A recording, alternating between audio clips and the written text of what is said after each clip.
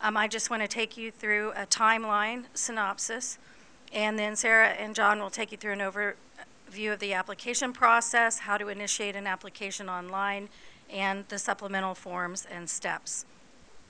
So on February 24th, we're going to begin accepting applications online. You initiate the application online. There really isn't any reason to come to our office on February 24th. If you come to our office, we're going to hand you a little card that says, go apply online. So you need to start that application. We're not going to have any kiosks or anything like that at the office where you can do it there. So you really need to start sort of out wherever you are. And then on April 27th, we're going to have a Marijuana Control Board meeting in Anchorage. At that meeting, we expect any course applications for the marijuana handler permit education course to be approved by the board. So we're not going to be able to take on online applications or any applications for handlers permits until May 12th. That's to give people a couple of weeks to take the course, any course that's approved by the board on April 27th. May 23rd is the date that the marijuana inventory control tracking system is going to be implemented.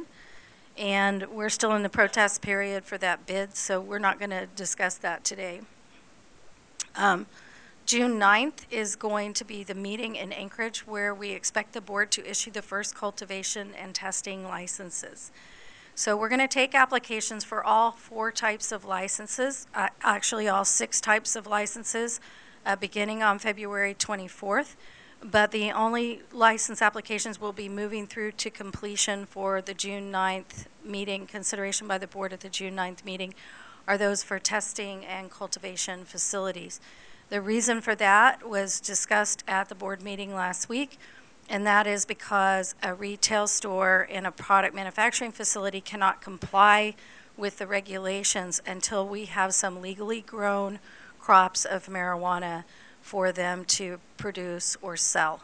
And so that is a plant, and so that is a process. Some time has to pass for those crops to reach their ready point.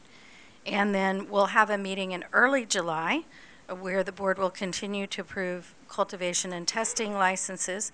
So those are brought in batches to the board, depending on the timing of the process, as you'll see when Sarah and John take you through that. And then in September, our expectation is to have a meeting the first week of September, approximately 90 days, perhaps a little less than 90 days past the June 9th meeting, where the board will approve the first retail and product manufacturing licenses. And then finally, we'll have one last board meeting in Anchorage in December, sometime probably the very first week of December, and the board will continue to approve. So when you look at these timelines, it's really important to remember that this is not a race. There's no window where we're taking applications. There's nothing closing. There's no limits on the number of licenses the board can issue. And when you look at that timeline, if you recall, the statute says the board is going to approve or deny an application within 90 days of it being submitted. We have a similar timeline on the alcohol side. And there's a couple of things you need to realize about that. First of all, the regulations say that the beginning of that timeline is a completed application. So you're going to be doing some work on your applications before they're complete. And the timeline doesn't start ticking until your application is complete. Second of all,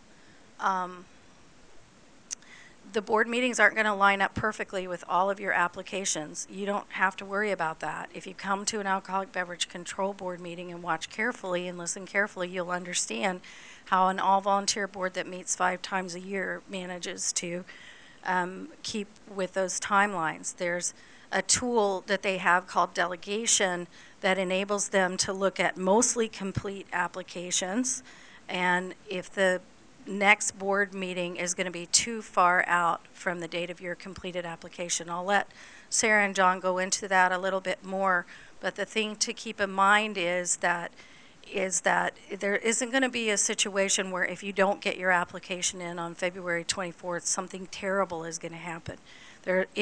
If you apply on February 24th, if you apply on March 1st, if you apply on March 11th, all of those applications are theoretically going to end up at the same board meeting, okay?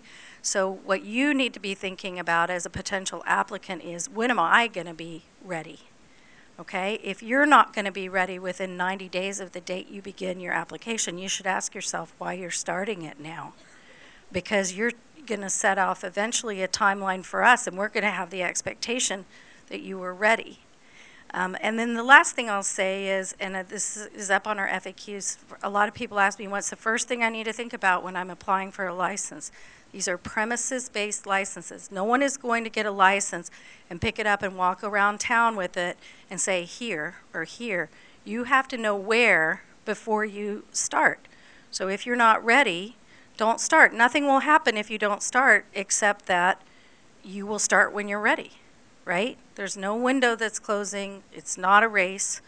And so you need to have your stuff together and be ready and sort of be within 90 days of being ready to go at the time when you apply. So thank you very much for your attention. I'm going to turn it over and have a good training.